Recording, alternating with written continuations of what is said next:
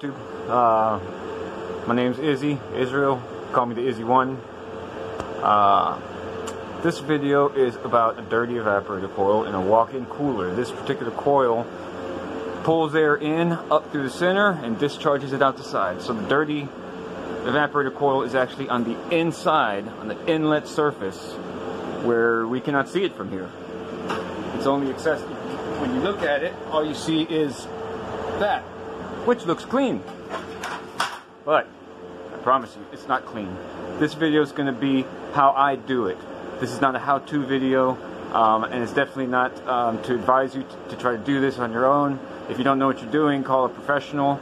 I'm a professional. I've been doing this every day for 15 years. It's going to look easy the way I do it, but that does not mean it will be easy for you if you've never done this before. So we're going to get started. Okay, so here's what we're going to do. We're going to make a coil, walk-in cooler coil that looks like this on the inside. You cannot see this from the outside. So this is on the inside. See how dirty that is? That's one side. To make it look, well, like this. This is halfway in the process of cleaning. This is with chemical.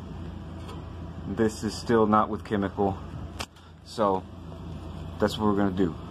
I've already gotten started, but that's what we're going to do. I'm going to take y'all all the way through it. Watch. Okay, so starting on the next side, where we have already done the other side, we need to first start by spraying all this with hot water and a water hose. And then before you do that, you need to make sure that you put these. What I did, I took 44-gallon trash bags that they had here at the restaurant, and I cut them at the bottom to cut the seams, and then I cut them around the circle. That way I could stretch them out into flat sheets. So that's one trash bag, that's another one, and then that's another one, that's another one. So that gets us complete protection on our food. So we got food. So we got food back here. So we gotta watch out for that.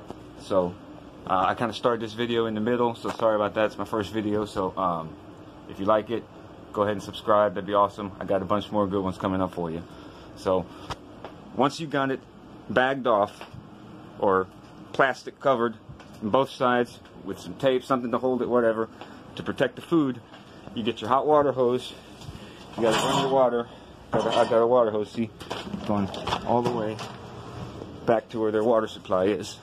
You do that, and then run some hot water, and hot water is going to be your best friend on this. That's all you need. Hot water and some coil cleaner and a few tools and some time. So I've already did this side over here. So this one right here, I rinsed with water first, and then I got a coil cleaner on it now. It's been sitting on it for a little while. It's the good coil cleaner, the one that doesn't hurt nothing. So then you just you come back through and you spray it, and then when you do that, the water's gonna drip out over here. You gotta make sure you have a pan down there to catch it. Any kind of pan. I'm using one of their trash cans that they had here. So you gotta do that. And my pan's kind of getting full, as you can see. I'm gonna have to dump it here in a minute. But you gotta be careful not to spray too hard, or to come out the other side. See it comes out the other side when I spray too hard. See that? So you just gotta lightly kind of spray, lightly spray. And just get all that stuff off. Now this is after letting the chemical sit on there for like maybe 10 minutes or something. And I mean, you could literally spray for hours, and you'd still keep getting dirty water coming out. I'm gonna have to stop there on that one because my bucket's about full. Okay, guys, I'm back. So I went and dumped my water. So you can see I pretty much got 2 fresh cans down there. You gotta position them right under where it's gonna fall. The water's gonna fall at. So this quadrant, it's got 4 quadrants. 1, 2, 3, and 4. 4 quadrants. So first quadrant's done, cleaned and rinsed. Look at that. Looks fabulous. A lot better than this, don't you think? Yep. Okay, so this has been rinsed with hot water. Rinsed pretty good. So we're gonna apply chemical. This is the chemical we're using. I got 4 cans of this, 1 for each quadrant, should do it. And here we go. So you want to go nice and smooth, nice and even. It ain't gonna hurt if you get that little sensing bulb wet. That's the sensing bulb for temperature control. It ain't gonna hurt nothing. Sorry, I'm trying to do my video well. I'm not a good video shooter yet. I will be though. Just watch, I will be. So you just go back and forth, nice and even, like so. You know, nothing too special. It ain't rocket science. Nice and simple. And get her done, just like so. You want to make sure you get it nice and you can shake the can sometimes too. That helps. That makes it more lathery, more foamy. You know, so nice and even all the way across. And don't forget to get down up in there. Because down up in there is you can't really see it with your eyes, but it's still there. So if the audio on this is bad, I apologize. I'm just shooting it with my phone. Like I said, first time video for my kids. And my kids want to be YouTubers. So they said, Dad, you should do YouTube. I'm like, I don't know. I don't know, dude. Come on, Dad, you'd be good at it. I'm like, I don't know, dude. So finally, I decided to give it a try. So now I'm on the back side of quadrant 2, sitting up on these shelves here. And I'm going to do the same, but I don't got to worry about it as hard because I'm not trying to go too deep here. I went pretty deep on the last one. Let's see if I can get my camera back. And then just y'all can see while it stays focused. I think that's the trick. That's what I need to do. And don't forget, you guys spray on these, like, you got these copper tubes that are going across. If you spray those, you want those to look nice and clean. I'm gonna get a damn camera stand, or whatever these big time YouTubers use. I'm gonna get these videos better focused for y'all, so don't worry.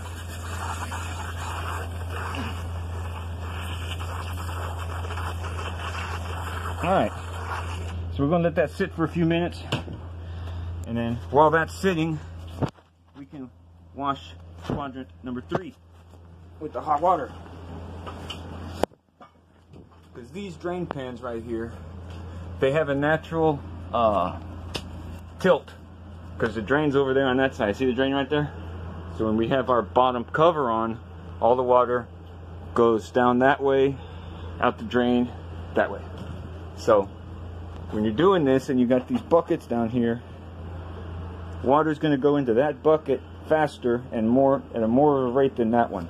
So I'm going to take this bucket here, because I only got 2 of them, because I'm using their buckets.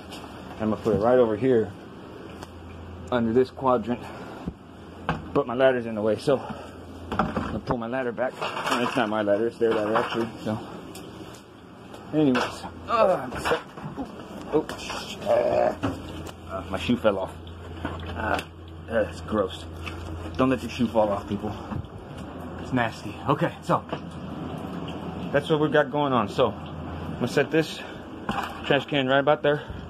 Right about there. Okay. Now the water in my hose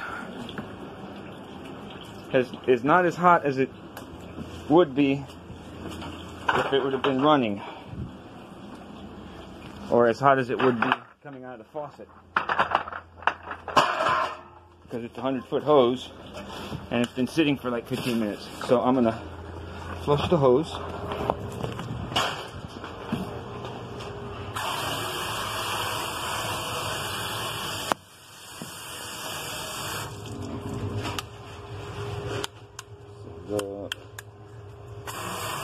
Purge the hose so we get nice hot water. Here on quadrant 4, which is the last quadrant that needs to be rinsed, I think you guys have got pretty much a general idea to how this goes, but I'm gonna go ahead and show you guys anyways. Got my hose on center, got my pan in place, both pans actually, and you know what? The water's gonna hit this ladder. Scoot this ladder over. There we go. Scoot the ladder over. You gotta really be careful here. Gotta make sure you get your balance right, because you fall, let's just say it's gonna hurt, and it's not gonna get better right away. Not if you're my age. Anyways, here we go. So I'm gonna get up. Let me get the camera back. And right there, like so. Yep. Right there. Okay. Ugh. Whew, almost lost it there. Okay, now.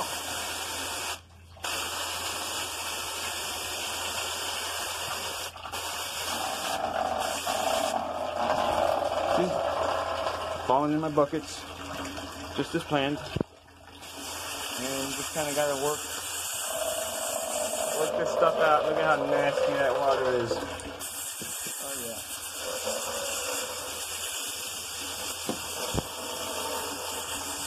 Sorry, I'm trying to wiggle my hand with the hose and not the hand with the camera.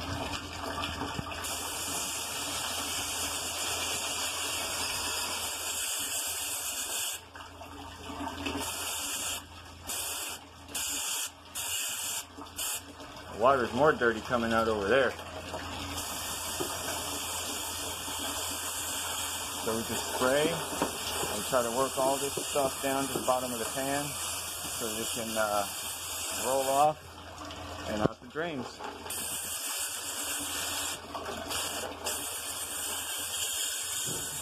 Kind of go at it from both angles here, from right to left and left to right. And then the chemical is going to pretty much help you extract the rest of it.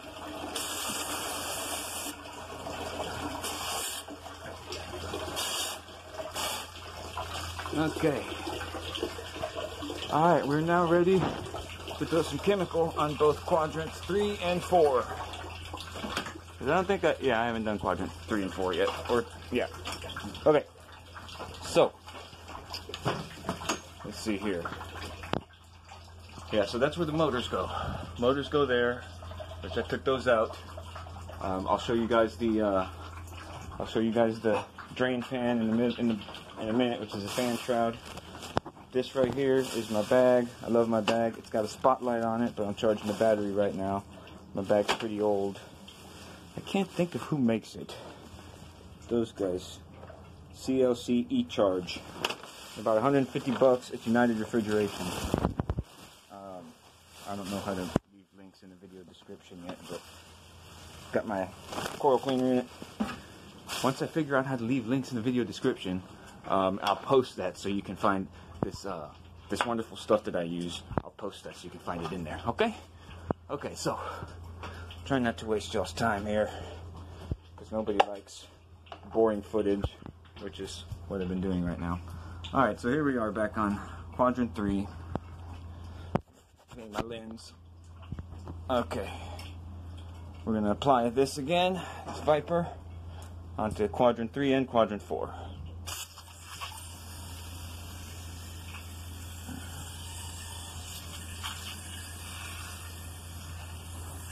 Let's see if I can make one can stretch across both of them. Because this coil, really the type of debris that's stuck to it is not really that bad. They get much worse. If you do this for a living, or if you can start doing this for a living, or even if you're doing it at your own restaurant, you'll notice that. Sometimes it's nasty. There's some that this coil cleaner does not do anything to. Nothing at all. I've had some where hot water, the hottest of water, will not do anything to it. Grease buildup in kitchens that causes it, and it's absolutely disgusting. All right, let's see if we can get how much we can get on quadrant 4 here.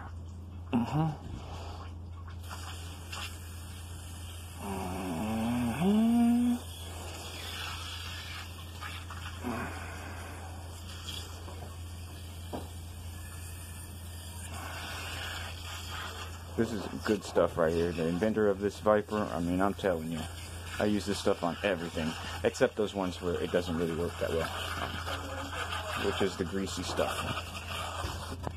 I mean, this, I used to use the coil cleaner and pump up. Oh, got a visitor. I have to come back in a minute. because I don't want to film them without them knowing, you know, throw them on YouTube. Then they see themselves, you know, that wouldn't be cool. Alright, so I've applied this chemical both, and I'll be back. I'm back, so I'm just gonna go ahead and scrub all this, like I showed you guys a little bit ago. It's hard to keep the camera focused and move like I'm used to moving. Anyways, you guys get the gist of it. I'm gonna get this side quadrant 3 and quadrant 4 rinsed. I'll come back to you guys in a little bit when we start to put it back together. So I'm gonna cut out now. I'll let you go in a little bit. Okay, so we are for the most part done with the rinsing. Turn the light on there. There we go. So got it all rinsed. Got the whole thing rinsed. Now what I'm gonna do next is I'm gonna take that's just stains. It's hard to get that out unless you use a more powerful chemical, which we don't want to use on this because then we have to rinse it. But what I'm gonna do is I'm gonna take some of the rags they got here, or you can use rags out of your truck, whatever, and I'm gonna wipe it all down. Then we're gonna clean the motors, clean the fan blades, which you can see are filthy, McNasty. And then we've got the fan shroud, which is out here outside the door. We'll come back to that. So we're done rinsing the coil, except for the end pieces right there. Like, we still gotta get that. But next we gotta do the fan shroud and the fan blades, and just brush off the motors or something like that. So naturally, you gotta understand that while you're doing this, the walk-in cooler is off. So if you don't want all your cheeses, meats, produce, all that kind of stuff going bad, if it's the kind that has the freezer in the back, you can prop open the freezer like so, the freezer door like so, and allow the freezer air to come in here to help keep the product cool, as long as big door stays closed for the most part. So I thought I was gonna rinse everything off, took it outside, and then I thought to myself, you know what, I need to get this floor clean first. Might as well clean the floor, that way it's clean while I'm doing that outside instead of it being dirty while I'm doing that outside. So got my water hose and I got my squeegee, and I would film this, but I'm a one-man show, so I'm not gonna be able to do that. So I'm gonna get the floor clean and I'll be back. Alright my friends, we're back and continuing with the cleaning. So we're outside the restaurant now. Brought these nasty fan blades out here to clean them. Usually water will just do the trick. If you use a good enough high pressure of water, it'll do the trick on these fan shrouds. You want to be careful not to lose these little retaining nuts on this particular brand, which is a Bally, which is not commonly found in most restaurants that I've seen, but in this one it is. Those little things there, they hold the screws to go in. So you want to use hot water, and you want to do this outside.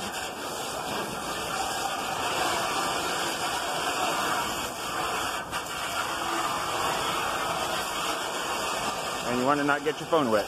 That'd be a bad idea.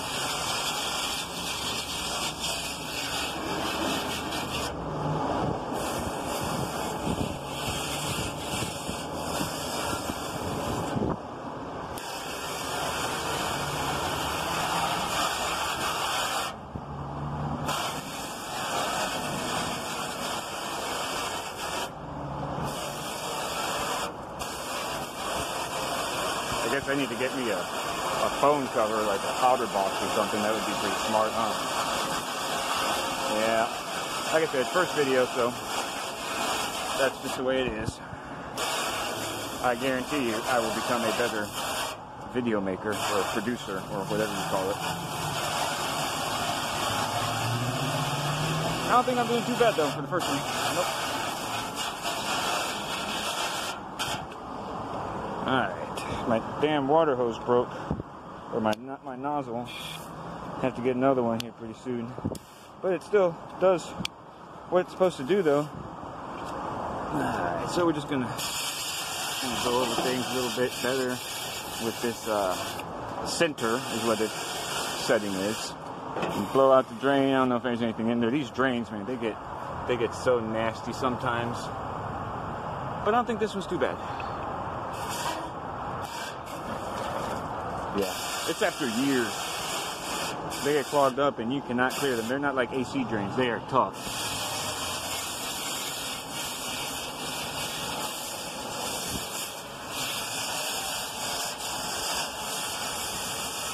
I guess from getting really, really cold. So many years of getting really, really cold. Yeah, see, I said the brand was Bally. Yeah, Bally. Go around the circle here. We're just about done with the fan shroud.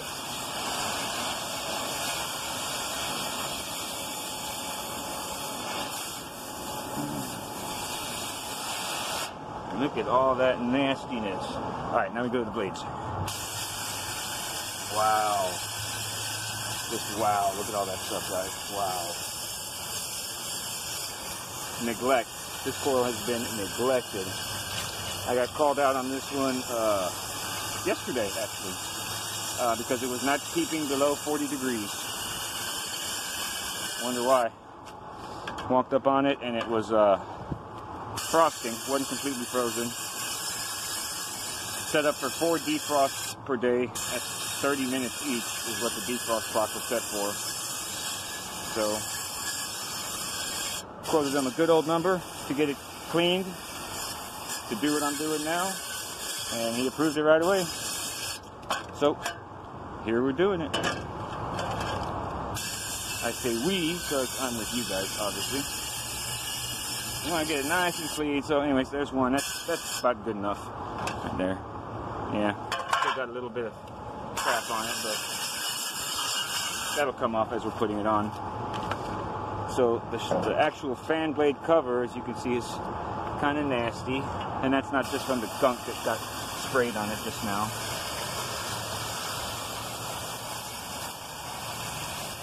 So you want to make it look really nice, you know. You don't want, you charge these people a lot of money, these businesses a lot of money.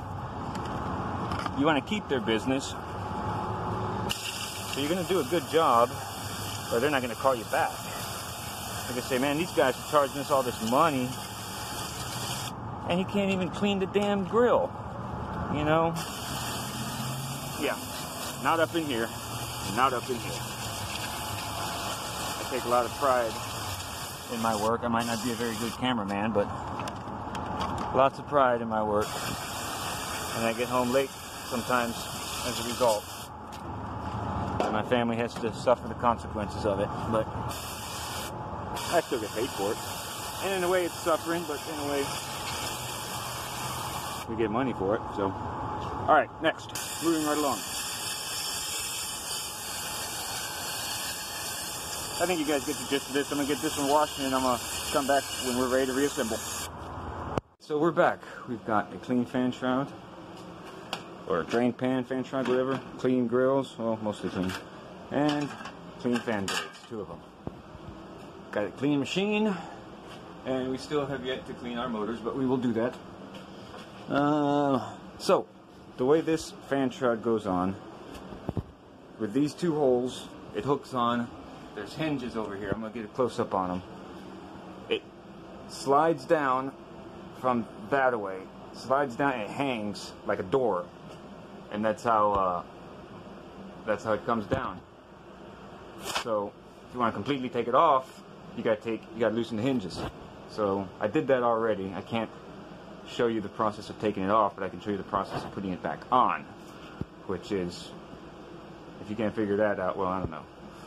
So, I'm going to get the ladder set up, be right back. So I want to show you guys, this is all the hardware that holds everything together that I took off of that came off as I was taking it apart. These here go for the hinges, and so you got 2 of those. So anyways, 3 of those fell, bounced around down there to never be found again. So, I got these as a substitute. I got a whole bunch of different little sizes, nuts and bolts everywhere in my truck. I got all kinds of stuff in my truck stock.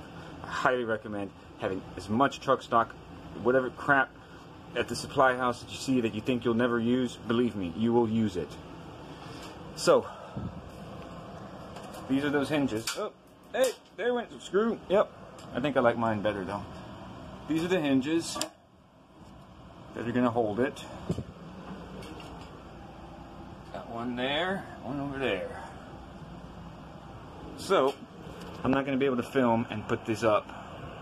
So, I'm going to put them up, and then I'll come back when the door is hanging. Or not the door, when it's hanging like a door. Yeah, like that. You guys, this is an important piece of information. These hinge style right here, the only way to get these in is to put them in as a pair and let them hang down. Both sides. And then you put the door up and carefully line up the holes. Put the doors on there, the door on there, and let it hang. Or don't let it hang. You gotta hold it all up and put the nuts on. Otherwise, it'll never work. Once your fan shroud is on, instead of letting it hang like a door, you gotta come to the other side and you gotta make it pop up into place. So you just pop it into place. How about that? It all popped into place. And you take these screws here. Use them. So, one of the last things to do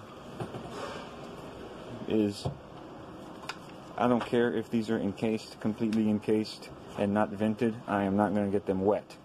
So to clean them, we're going to take this little brush that we used earlier, kind of clean it off some, and we're just going to brush it. Brush it clean. Get all this big junk off of it at least, so that it looks good, even though nobody can see it. And let's see, these motors, and these whole motors with their assemblies, they can come off either before or after you put the main bottom cover on. But if you want to make it easier on yourself, you'll take the fan blade off first. Fan blade and the fan shroud, or not fan shroud, the grill, the white things that we rinsed a little bit ago. You'll take those off first. Motors and brackets are small, so they will fit through those holes on the drain pan either way. So that's the order that we do it in. Reverse order of putting it in, installing it, which these are going to go up there next. One goes there, one goes there. Doesn't matter which one. You've got this little three-way plug there that you can only insert one way into that little black plug right there in the middle of that hole. So and they got 4 screws that hold them in the corners. So I'll mount those and we will come back briefly. So this one's already in. Now, in order to put these on, you've got to obviously hold it up with one hand and put the plug together with your other one. It's doable. It's not hard. It's important to note, on this unit, there is a switch right here. It is a light switch, and it kills power to these fan motors. You have to turn that off before you go around screwing with this. Now you got to do it anyways because the fan blades are going to be running, so you obviously can't turn it off or take it apart while the fan blades are spinning. But turn off the switch, the fans stop. If it's a 115 volt unit, which this one is, see right there, 115 volt, yep. If the fans stop, that means power's off to them. So just wanted to go over that with you. So get the plug in, then you put the 4 screws in, and then I'll come back with the blade. With both motors in, we're ready to put our blades back on. Now these blades here take, if you look at the hubs of them, you want to be careful with these blades when you're moving them around. If one of these wings bends, which they look bent, but they're not. These are perfect. But if one of them bends, it's going to cause a wobble and unbalance, and it'll eventually kill the motor. If it's bad enough, it'll vibrate the whole thing. It'll be noisy too. But these particular hubs take an 1/8 inch Allen. I'm starting to run out of space. Anyways, 1/8 of an inch Allen goes right up there. When you're doing this and you're putting them back on, if you look on the shaft, you'll see right there that's where the set screw was originally. That's where you want to put it. The blade needs to be where it was. So I'm going to do that. We'll be back because I'm running out of space. Be right back. In these, make sure you tighten them. I mean, you got to use both hands. Hold the blade with one hand and tighten it. Tighten it good. Otherwise, it'll slide off. Alright, now we're ready to go back where we got both blades in. Ready to go back with our white covers. And then I'm also going to reassemble the drain right there, which is held on by that little nut. And then we will be ready to start it back up. And that's going to be it. Okay, so wrapping things up here. We've got everything together. Got the fan shrouds on. And got the drain put together. We're going to flip the switch on here. Well, first, we're going to make sure that our defrost time clock is set to the current time. Looks like it got a little wet too. Yeah. Shouldn't hurt nothing. It should be alright. And let's see. Defrost time clock is close enough, so we're going to leave it the way I had it at the 6 defrosts per day at 22 minutes each. Yep. Alright, we're going to leave it like that. Close it. And we're going to flip the switch. And we're going to see what happens. There we go. And we have got some love.